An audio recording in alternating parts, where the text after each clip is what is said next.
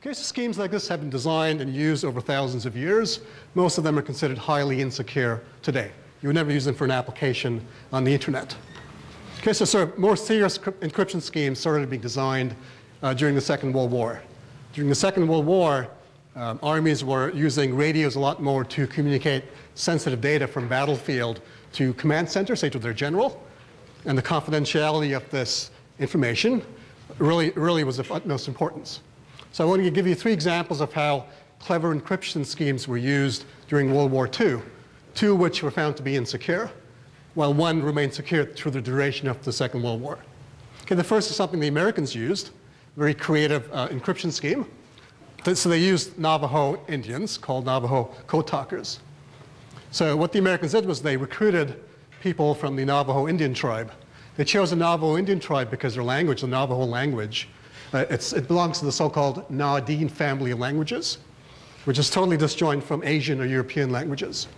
So if you hear a Navajo Indian speak and you're familiar with any Asian or European language, the sounds just make no sense to you. It's a very unfamiliar language. An American described the sound of Navajo language at the time as saying it's a weird succession of guttural, nasal, tongue-twisting sounds. We couldn't even transcribe it, much less crack it. So the idea is very simple. Train Navajo Indians, a small number of them, send 1 to the battlefield, and have 1 by the general and command central. So when the general wants to send the battlefield commander a very sensitive message, instructions, for example, he would write the message down in English. The Navajo Indian would translate the message from English to Navajo, and then speak it over the radio. The receiver on the battlefield would be Navajo Indian, who would recognize the sounds and the words, and translate the Navajo message back to English. Okay, there were lots of problems with this. For instance, the Navajo language didn't have words for fighter plane, bomber, torpedo plane, dive bomber, bombs, and so on. So they had to make up a code. So they had some sort of natural names of birds, for example, to correspond to military objects. And these were the corresponding Navajo words for those birds. If the message involved the word observation plane, the Navajo Indian would read the word for owl, which is this, and which again sounds very bizarre when pronounced correctly by a Navajo Indian. Okay, this was used especially against the battles fought against the Japanese in the Pacific. And it's believed that the Japanese were never ever able to decipher this code. Okay, so in this example, what's the secret key? So when the general and the battlefield commander actually are talking in this way, what's the secret key that they share? The Navajo Indian, the actual people, are the secret key. So how does the attacker find the secret key? Well, they have to find a Navajo Indian. And presumably the Japanese and the Germans weren't able to get their hands on a real live Navajo Indian. And so this was, in fact, a very secure way, it turns out, to protect communications during certain battles in the Second World War. Okay? This doesn't work well on the internet, right? If you want to send Bob an email message, you can't find someone who speaks Navajo and get them to speak the message for you. So it doesn't scale to internet technologies, but it worked very well during the Second World War.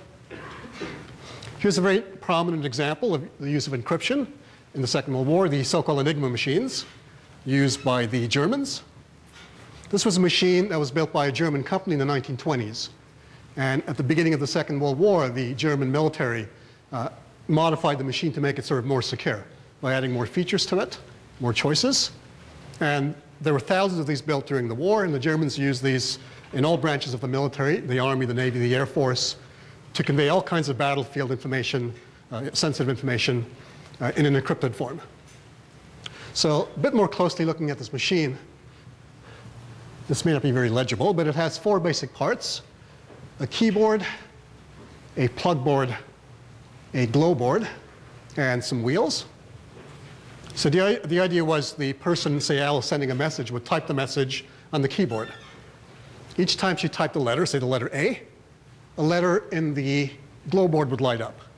And that would be the scrambled letter. So when she typed an A, some letter would light up, say the B, and she would replace the A by a B, and so on. And this was cleverly designed so that each time the person typed an A different letter would light up. And the secret key would decide which letters would light up. The keys were the plug board and the actual wheels. So the plug board looks like this. and it has the letters of the English alphabet. And what the operator would do was would put these plugs between pairs of letters. So here, for instance, the letter, I can't read it, F is paired with the letter, I think that's an M, which means when the operator would press the letter F, it would be transformed to an M right away. Okay, what does this remind you of, this plug board? Yeah. Yeah, that's the Vatsuyana cipher we just broke in a few minutes by hand. So the first part of the Enigma machine was just pairing up the English alphabet with the plug board.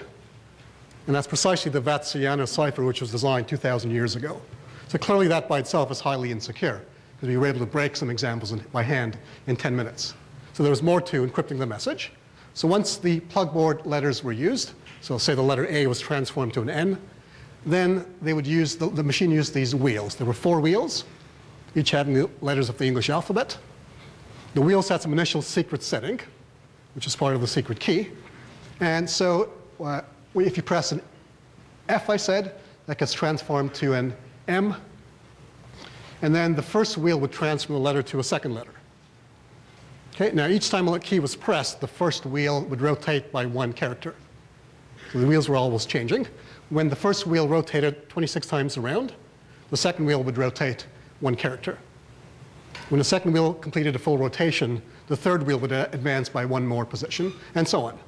So the wheels' positions were constantly changing, which means each time the operator pressed the letter F, it was encrypted to a different letter. And that was fairly unpredictable because if you didn't know the plug board settings and the wheel settings, it was rather hard to determine what the letter F would be transformed to the next time it was pressed. Okay, so there are more details I can't get into, I don't have time for, but this was the Enigma machine used widely by the Germans in the Second World War to encrypt data for all kinds of military applications. So I said there were thousands of machines, so the British over the time had captured several machines. So they actually had several working Enigma machines, which helps you if you want to break a cipher. The person who spent a year on this during the Second World War was Alan Turing, who some of you know as one of the founders of computer science, modern computer science. In the late 30s, he designed a theoretical model that described the computer before computers were actually built. So Turing worked on this for quite a while during the Second World War, and he found a method for totally breaking the Enigma machine. So given some captured scrambled data, the British were able to, with a fair amount of work, recover the unscrambled data without knowing the key settings, which would be the plug board settings and the initial settings of the wheel. Okay, so the British were very successful in using this and attacking the Enigma machine. And they kept it secret during the World War, so they didn't want the Germans to know that they could break their machine. Otherwise, the Germans would would change their machine. Okay, another nice example is the Lorenz Cipher, also used by the Germans in the Second World War. This was a much more secure machine than the Enigma machine. So in fact, the Germans thought this was completely unbreakable. For example, it had 12 wheels instead of 4 like the Enigma machine, which gave the wheel settings a lot more possibilities than with the Enigma machine. So they thought this was unbreakable. There were very few machines like this built, and they were used to encrypt the most sensitive strategic information by the German military. So apparently Hitler used this machine for encoding his personal communications to his generals. The British never ever had a copy of the machine. So during the World War, they wanted to break the code. They had no idea what the machine looked like. They didn't have an actual copy of the machine.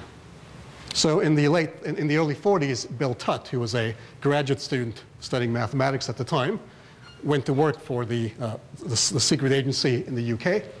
All he had was a bunch of scrambled data, nothing else. He spent 6 months carefully studying the scrambled data, and after that time, he was able to discover what the machine must look like. So he was able to reconstruct the machine purely by looking at scrambled data.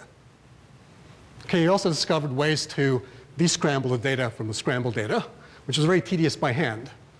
And so to actually implement this quickly, the British built Colossus, which is now known as the world's first electronic computer. Bill Tutt, by the way, came to Waterloo in the early 60s and was a professor here until he died in 2002. So his work was really important for the British and the Allies in decrypting German communications. Historians have said that the work by Tutt and Turing in breaking Enigma and Fish and Lorenz machine likely shortened the World War by at least 2 years. In the process, likely saving hundreds of thousands or millions of lives.